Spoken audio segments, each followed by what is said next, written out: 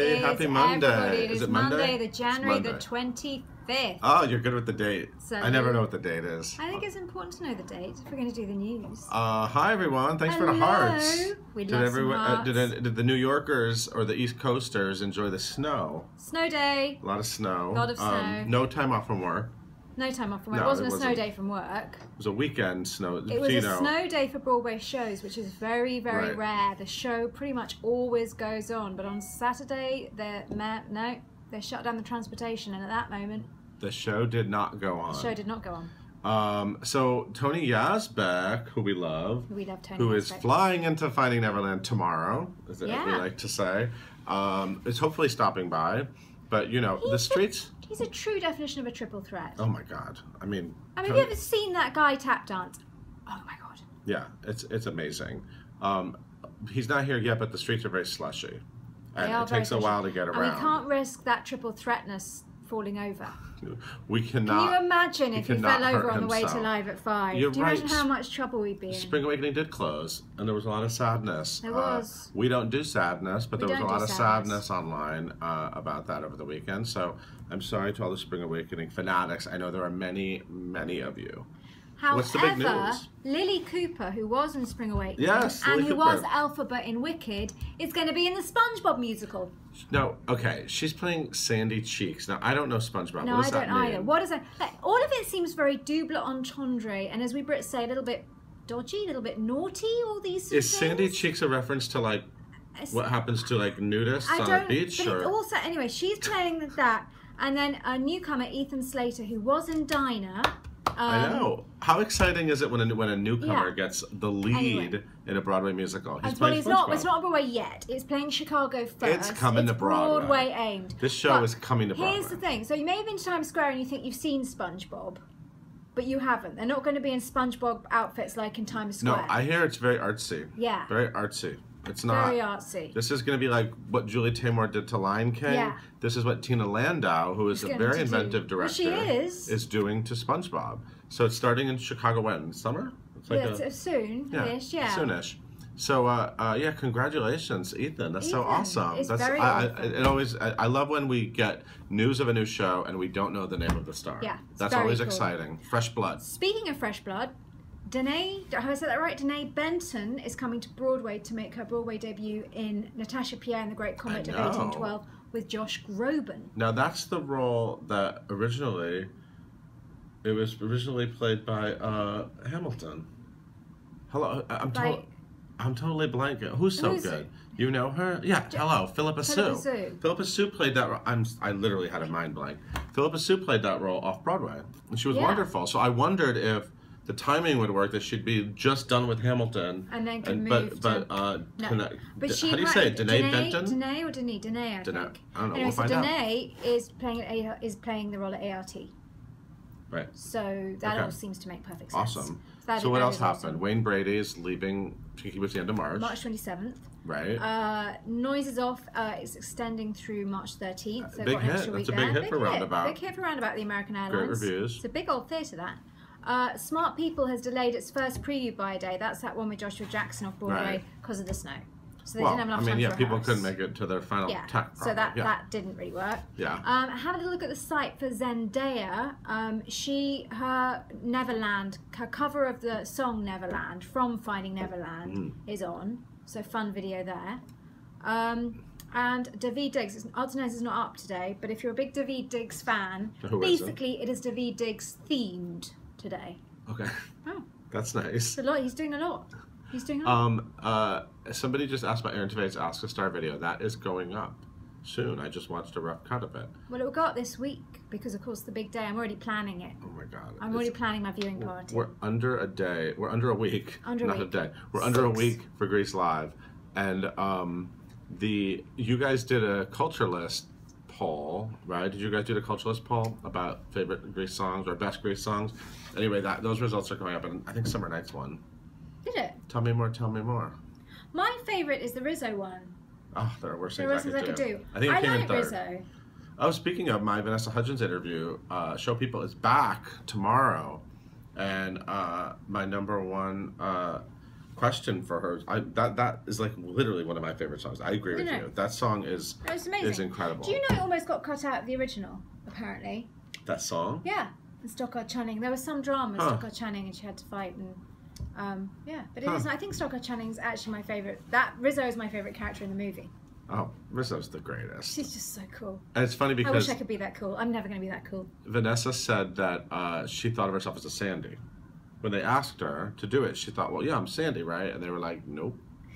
Not anymore. Not after all the... She's done so many she's done so many like adult movies since High School Musical. But she's incredibly talented. I mean, seeing her on Broadway, I also saw her in Gigi in Washington. I mean, she's incredibly talented. Yeah. And also very smart to interview. I've interviewed her a couple of times. She's wonderful, properly. Honestly. And she was so good in Gigi. She won a Broadway.com Audience Choice Award for that. She did. Oh, somebody said they were from Australia. Who's out there from Australia? Someone here is from Australia. Maybe more than one. I just interviewed Hayden T. How is Hayden T? Who is Australian, and he's the new Yazbeck starting. He said he starts rehearsals tomorrow, and then I think he starts Friday. Like, it's real quick. But he's obviously played the role before. Yeah, he's done it in Australia. So it's a thing of, you know, figuring out where he's standing, you know, just marking the... He hasn't even met the cast yet. He saw them in the audience. He watched it from the audience, and then he said he cried.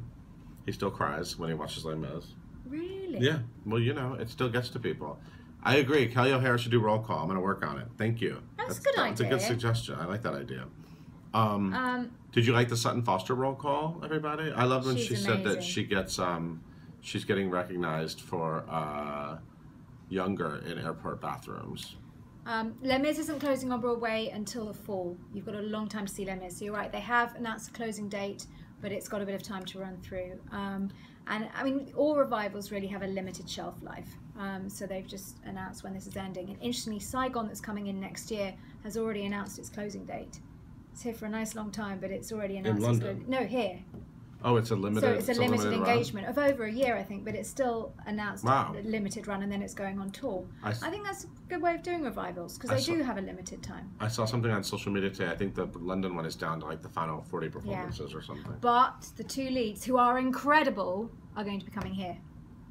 They were amazing. They were amazing. Amazing. And now we just have to get like someone amazing to play Chris. We have some ideas. Some dream casting. We have some ideas. Chris. Here's another thing. Bernadette Peters is finally going to Scotland. Scotland. That's again in odds and ends today. Apparently she's never been to Scotland before. Or never sung Scotland before. Ryan McPhee, who works here, is obsessed with Bernadette Peters. Obsessed. So any news on Bernadette Peters is huge. And he offered to write a 2,000-word essay, but I'm like, no, we don't need that.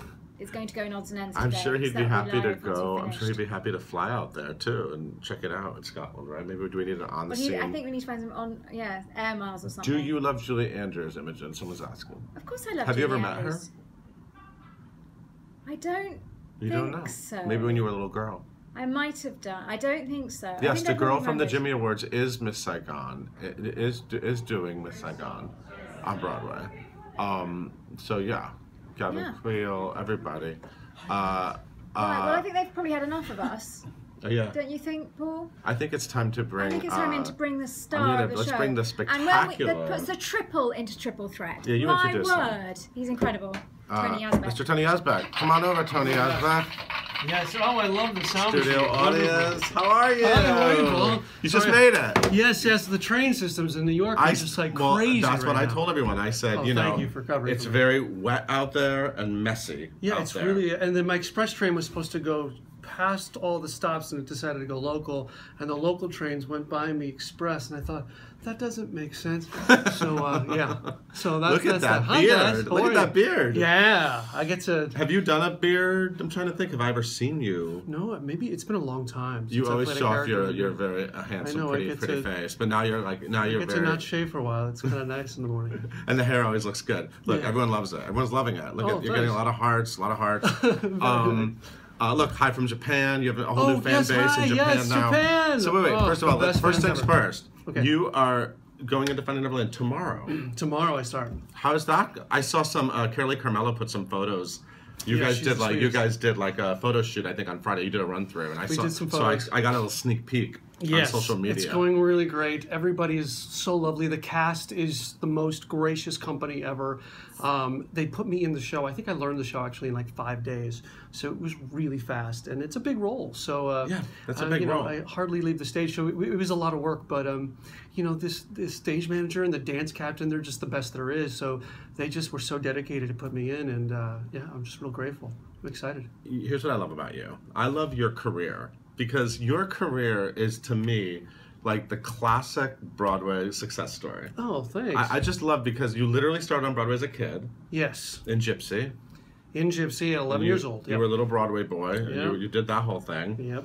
And then we've seen you rise from small, I mean, literally like understudy, swing, ensemble work. Yeah, yeah. And I've seen you, and you've done... We've talked about this before. You've done like regional theater everywhere. Yeah, I've worked in a lot of theaters. You've worked a lot, and now you're getting these leads, and it's so exciting. It is exciting. And this one to me is especially exciting because you could say, like you did White Christmas, you did On the Town, you got a Tony nomination, you were amazing, Gaby, and but you could kind of say those are roles that really needed like an amazing dancer, like not you couldn't just put anyone, and you know what I mean. You couldn't put any Broadway actor. You have to have a very classically trained dancer and classically trained singer in those roles as well. Yeah. But now this role, to me, it's like this is a great opportunity for you because this is really like acting, singing. I get to have my Scottish accent down, and that's very exciting. That's great to be able to do a role with.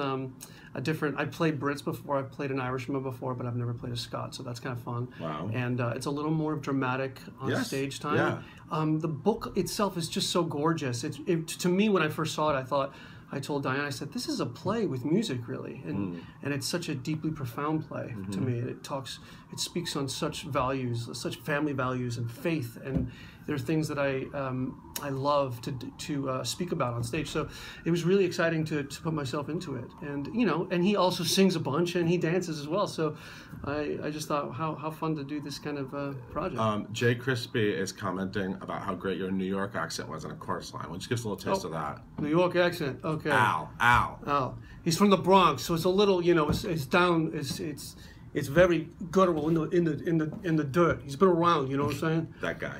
That guy. I like that guy. He's from the Bronx. He's married. He's very devoted to his wife. I'm not. You know my wife. But yeah, he's a good guy. He's a guy's guy.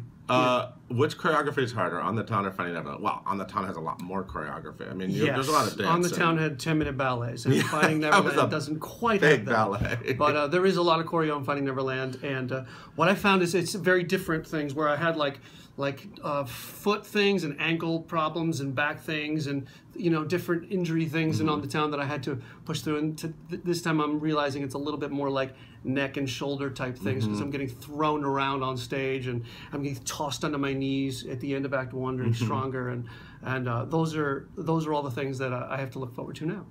Did Matthew Morrison give you any advice for the role? He was really Glam sweet. Gleek wants to know. You know, I asked him, I said, can you give me some insights on the little Tinkerbell moments and when you put that on, and, you know, I'm not going to give it away how it works, but there's sort of magic in the show with it all. I said, can you give me some secrets on how you performed those? So he sort of showed me those things, and those are the things only he would know, which was great to talk to him about. And he was very gracious, and I shadowed him, gosh, it might be last Thursday, just to see where he quick changed and all those fast moments in the show where it's off stage and on with a new costume. I got to see Laura Michelle Kelly last week. Yeah. And she was telling me how much she already loves you and how lovely you were.